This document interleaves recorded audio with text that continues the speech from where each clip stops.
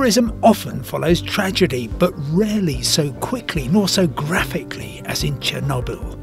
Come with me for a day of discovery about the worst nuclear disaster in history, which begins just outside what used to be the busiest railway station in the Soviet Union, back in the days of the USSR. It's a damp old morning here in the Ukrainian capital Kiev, but 150 tourists are packing onto 3 coaches about to go on the strangest tour in Europe. You'll see that we're departing from Kiev, going to the northwest. Time to remind you of the circumstances. In 1986, Europe was a very different continent, with an ideological divide running right through the heart. Western Europe was a patchwork of democracies, while Eastern Europe was dominated by the Soviet Union, the biggest nation the world had ever seen, made up of Russia, Ukraine, where I am now, and 13 other republics, all under the control of the Kremlin in Moscow.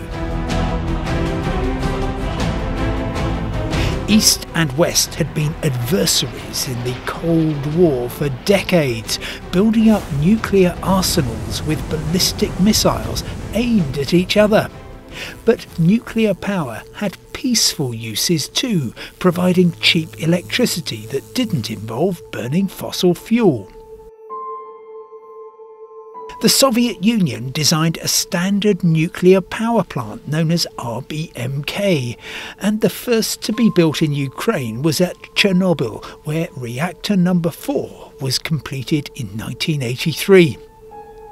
Within 3 years, a series of unexpected events triggered an explosion that threatened the world, and the disaster zone has since become one of the strangest tourist attractions on the planet. You can visit only on an organised excursion, which encourages respectful behaviour. You must book in advance to allow the authorities to check you out, and turn up with a passport, a jacket or a shirt with long sleeves, long trousers and boots or trainers that fully cover your feet. The first rule of the tour is, don't act as though you're at an amusement park.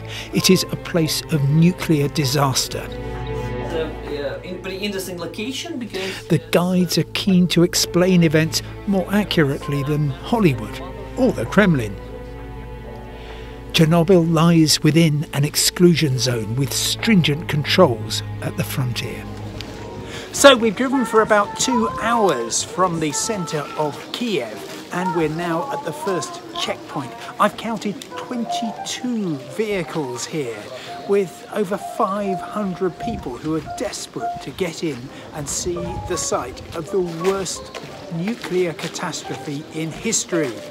But before we can get across, we have to wait for this checkpoint to let us through. It's a bit like Checkpoint Charlie, only a bit more relaxed and fewer machine guns. And I'm now the lucky possessor of a device which is going to measure the amount of radioactivity that I encounter during the day, just in case there are any problems. And I've also got my list of rules which tells me there should be no eating, drinking, smoking or sitting down while inside the exclusion zone. There are plenty of signs warning you to take care.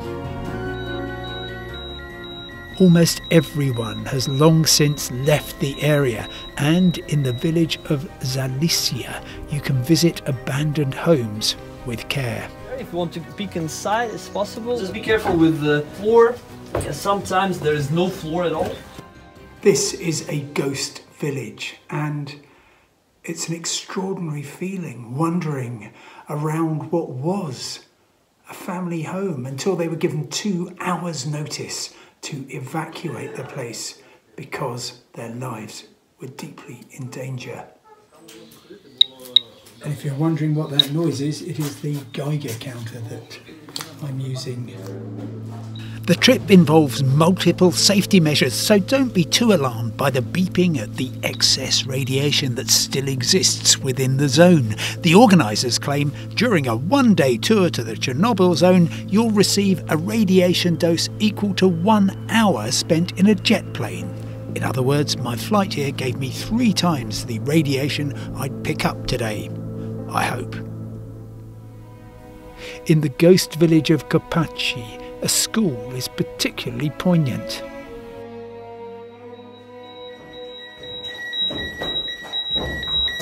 The Geiger counter is incessant now.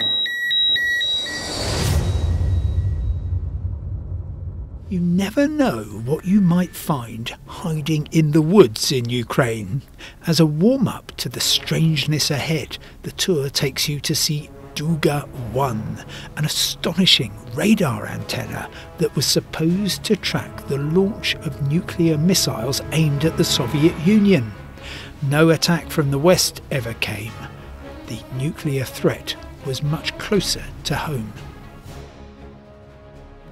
Getting closer to the reactor, and the Geiger counter here is now 14 times what it was outside the exclusion zone.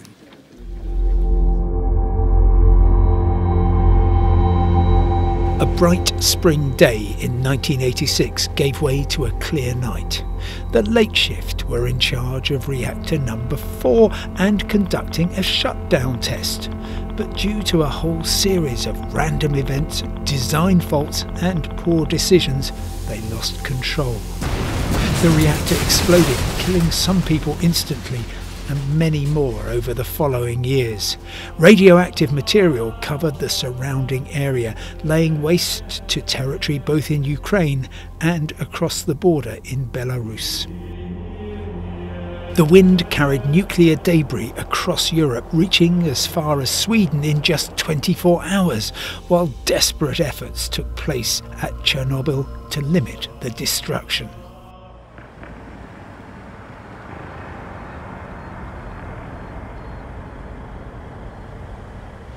And here it is, reactor number 4, which on the terrible night of the 25th and 26th of April 1986 exploded. It's now encased in steel and concrete as a reminder of the heroism and horrors that followed Chernobyl's explosion. The original Soviet-era sarcophagus has been replaced by what's called the new safe confinement, a vast shield to protect the region and the world while hundreds of tons of radioactive material is removed without risk to those involved. The clean-up after this unprecedented disaster involved hundreds of thousands of people and many acts of heroism as soldiers and engineers battled to prevent an even bigger disaster. The Chernobyl disaster could have been far, far worse if it hadn't been for some remarkable engineers and firefighters who gave all they could to help save the world.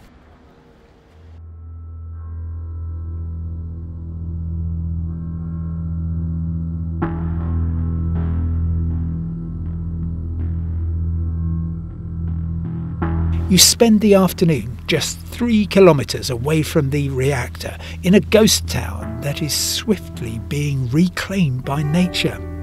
You can roam freely in the chilling knowledge that the inhabitants were unwittingly in the radioactive frontline for an agonisingly long time.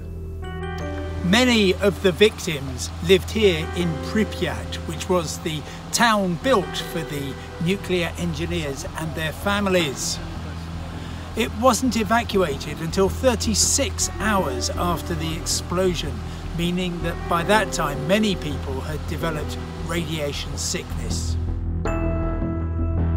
Today this is a city of ghosts, presenting an apocalyptic vision of what the end of the world might look like. It's deeply chilling, yet also compelling. In the immediate aftermath, the Policia Hotel was the base for helicopters dropping sacks of lead over the ruins of reactor number 4. Before the evacuation, 50,000 people lived here.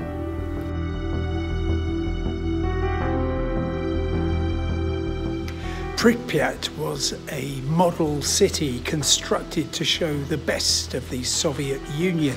This is the municipal swimming pool, and it feels like the most eerie kind of experience, knowing that until 1986 this was a place of life and exuberance with some of the most fortunate people in the Soviet Union. Once you get back on the right side of the checkpoint, there's something of a party atmosphere. And before the long drive back to Kiev begins, you can buy souvenirs and snacks, from an I love Chernobyl fridge magnet to a hot dog. It is the one point on the trip where I feel tragedy has met Disney.